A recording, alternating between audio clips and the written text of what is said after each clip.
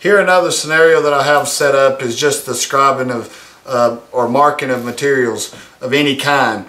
Some people want to take the pencil on the outside and draw a line with MyQuickFingers, and that's fine. But also with MyQuickFingers, if you're not capable or can't do it to draw a straight line without going from side to side, which myself, I do that a lot of times. So I have to have MyQuickFingers to do this job.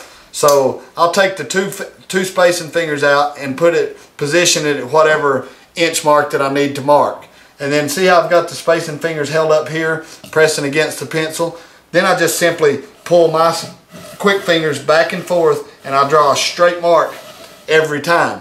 But a lot of times you don't have the full 6 inches that you need to let your quick fingers hang over. So I have another scenario that I can show you to take care of that. I simply take my angle measuring arm off, slide it through the top slot here.